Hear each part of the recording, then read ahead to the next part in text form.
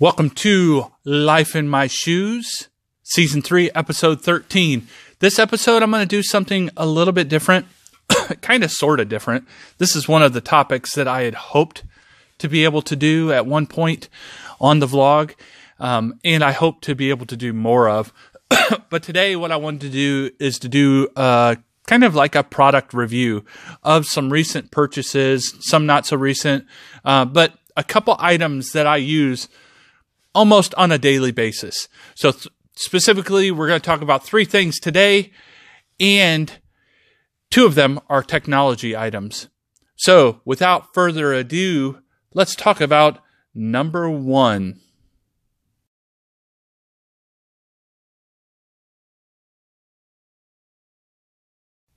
Number one is a purchase that's probably, of the three of these, is the most recent purchase. So as I've mentioned, either on the podcast or the blog or previously on the vlog, I have resumed to commuting into work on a daily basis. From nearly 2 years working at home, I do spend probably around 10 hours a week on the Atlanta roads to and from work. No worries there. I enjoy it. I enjoy being in the office. But one thing I wanted to do was be hands-free in the car.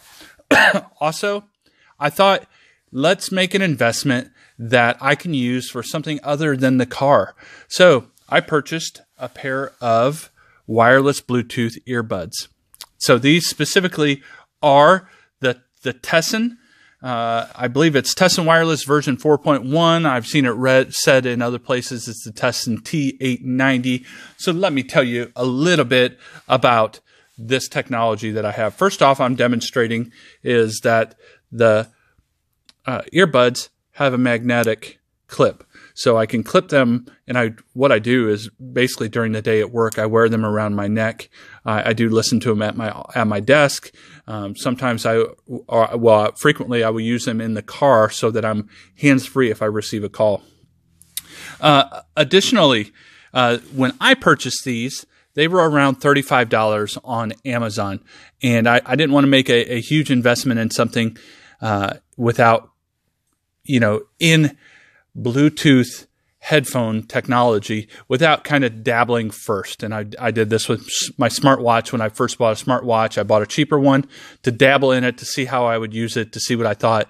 And then eventually I might invest in eventually I invested in a better smartwatch, and eventually I might invest in a better set of Bluetooth earbuds. But they were around $35. I paid $1 on Amazon for insurance on it. So if something were to happen for that $1, they will replace these. So I'd have to send them back and get a new set. I thought that was a pretty decent investment. Couple perks of them. They come with different size earbuds. I have put on smaller covers on the earbuds. They are clearly marked right and left. They do fit pretty snugly in the ear. The sound quality is good. I have no complaints. I've listened to both music, audiobooks, podcasts, taken calls on them, and they've done a good job of that. I've had no complaints from those that are on the other end of those calls when I'm wearing these as well. So as you can see right here is where your speaker is and your controls. So it's pretty close to your mouth. So if you can imagine, if I have this in my right ear, you can see it dangles down pretty close. So good sound quality, good volume control. Not only does this have the microphone, but it has your volume control up and down. It has your power button in the middle and syncing, and has a charging port right on this side here. It's pretty tiny. You can't really see that. But all in all, I've liked them. They've been very functional. They were easy to pair. So really no difficulty in pairing them with my cell phone. And my complaints, which aren't many, but I wish that the battery life was a little longer. So it is not uncommon for me to wear them on the way to work, wear them for a little while during work, and then have to charge them again before I head home. So I think from Amazon. I think they said it was a 5-hour charge. I've not pushed it, but it is always at the worst time when my battery starts to go. When you start getting warned, you're very near the end. The other complaint is I mentioned this little port here for charging, and I'll take it out so you can see it. My second complaint is I think this is a little flimsy and will break eventually. Now, the problem with that is that these are supposed to be for working out as well. So that would be problematic when you have sweat, etc. And I am hoping to get back to working out in the next couple weeks. So I will possibly be using these in the gym, maybe on the trails unless I'm running with someone, or on the streets unless I'm running with someone. And I only wear earbuds when I'm running in an environment where there are no cars or where I'm protected, for example, on sidewalks, etc. So that's product number one. This is a new purchase for the price of $35 plus 99 cents insurance. I thought it was a good purchase. I think I'm seeing on Amazon that the price has gone up. They are near $40 now, $38.99. I probably would go with I would try to find a different brand to go with if I was going to start spending that kind of money on them. But for 35-ish and under, I think it's a good purchase. Thumbs up on this product.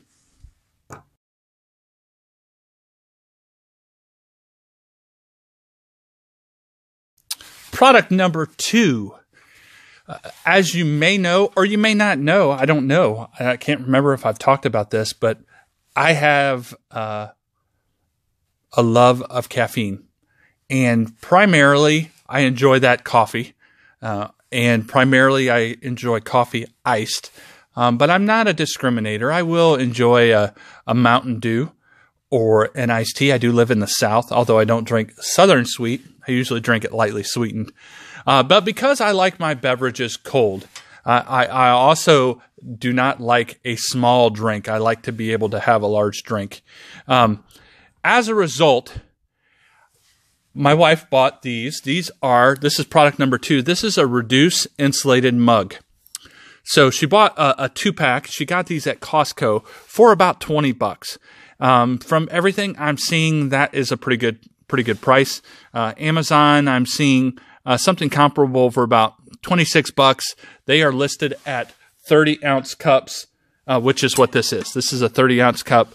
In all honesty, I would have thought it was more because it generally can fit like a Chick-fil-A 32-ounce tea in this and have some excess room. So I would have thought this was closer to 34 ounces, but it says it's a 32-ounce. So let me tell you a little bit about this. So when my wife bought it, it came in a 2-pack, as I mentioned, $20 Costco.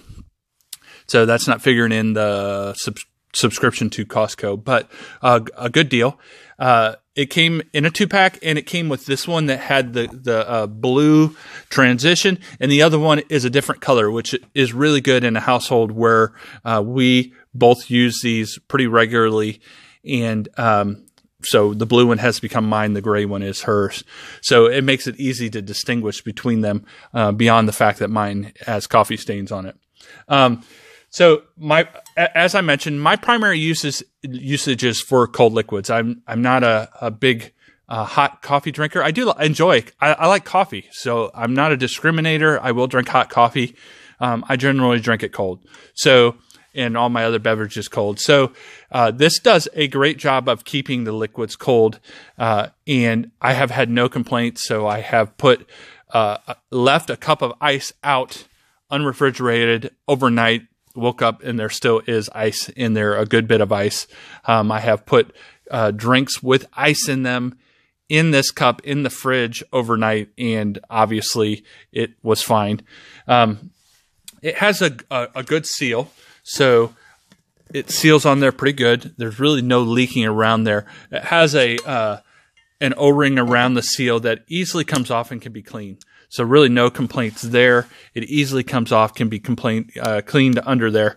The lid itself has 2 ways that you can drink from it. There is a straw hole in the middle, which has a cover. If you're not using the straw, you can pop that in.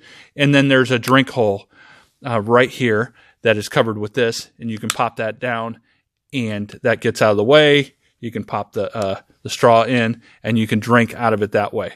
I use it both ways. Because my dentist recommends that I drink with a straw to prevent stain on my teeth, especially with coffee and tea, I generally do the straw. Weird. If you think it's weird drinking coffee through a straw, I think you're weird for thinking it's weird. The lid is dishwasher safe, which that's nice. But I always have a drink in it, so it's hard to get it washed. So I often end up washing it by hand just so I can have the cup with me the next time. The cup is not dishwasher safe. So that's kind of the bummer, but understandable. As I mentioned, my gut felt that this was about 34 ounces. It actually says it's 30 ounces. Obviously it is 30 ounces. It feels like it's more. So that's a plus. The quantity, I prefer 32 ounces or more for my cups. A couple complaints about this product, and they're minor, really minor, and they're specific to me. So first off, the first one's not specific to me, but it's understandable, is the cup is not dishwasher safe. So that's a bummer. I wish the cup was dishwasher safe. We could throw the whole thing in, make life easier. The second one is this cup does not fit in my small cup holder in my Honda Civic. I have two cup holders.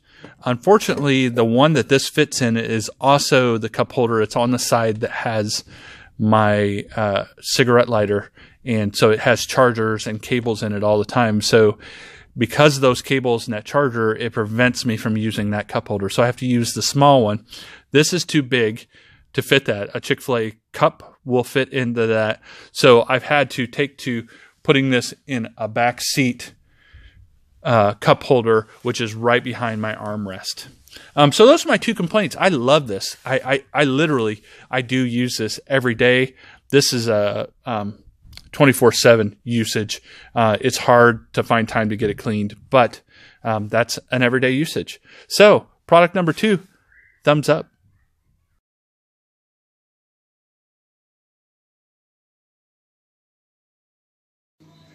Product number 3, you'll see I'm using the Bluetooth earbuds to record the audio for this segment. Product number 3, as I've mentioned in the past, that my family is a Chromebook family. Our primary computers are Chromebooks. We have 4 of them in the house. We're a big Google family. We use Google Docs, Google Play, Google Movies, Google Books. You name it, we use it. They have all of our information already, so we're pretty well ingrained in the Google world. So one of the more recent Chromebooks we purchased was mine, and we'll flip it this way. It's an Asus 2-in-1 flip screen, touch screen. So it can be used as a tablet or a laptop, and I've really enjoyed it. It's been a good purchase. Purchased it as an open box a long time ago. Not a long time ago. I would say about a year and a half ago, maybe 2 years. So obviously, since I'm holding the phone, it's hard to do this, but you can see here. It is, I won't go into the specifics about it. I'll give you a little bit of detail. So it is I believe a 10.6 in size, which I would say is a little bit smaller. I won't say it. It is a little bit smaller than a traditional Chromebook. It is a traditional Chrome experience. It is a touch screen where the screen actually flips, so you have kind of the experience of having the tablet-like experience of the Chromebook. So I can flip it. I don't really use it that way often, and one of the reasons you're seeing me look over here is one of the reasons I don't use it, and I'll talk about that in a moment. But I do like the capability of the touch screen with the traditional keyboard attached.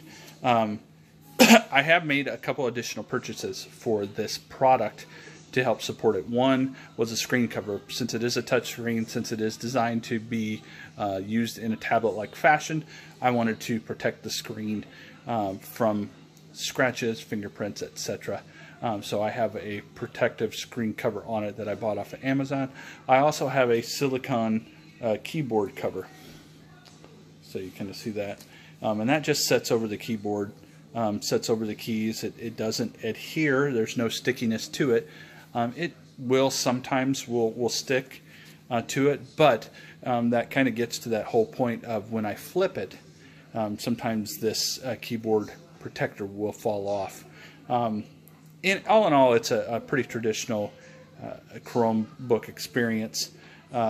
My complaints are as such. One, even though I knew the size of the product, it feels small. The longer I've used it, the more I recognize how small it is and how it probably is a little too small. I would prefer a traditional, at a minimum, a traditional size Chromebook, which I think is an 11.6 or something like that. But there are bigger ones, 15.6, I think there's 13.6. There are bigger ones, the new the Pixel, the new Samsung Pro, I think it is, Chromebook Pro. Those are all bigger, and I would and have the touchscreen and have the flip capacity. I would love to have one of those, or a Microsoft Surface.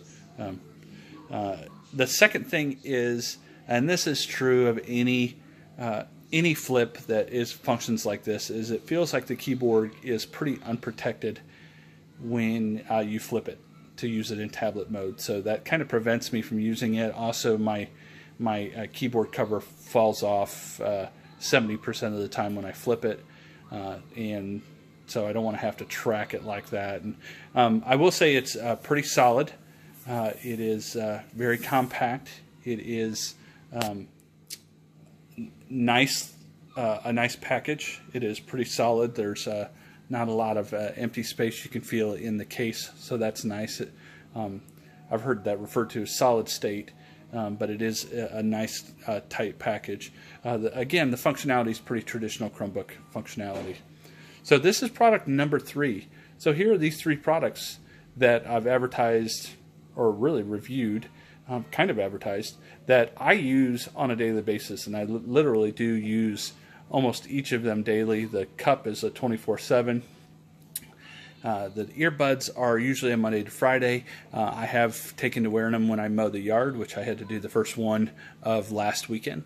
The Chromebook, I do use it almost every day, and for, you know, everything that you would use a computer for. So for surfing, email, video, reading, you name it, games, you name it, I use it for that.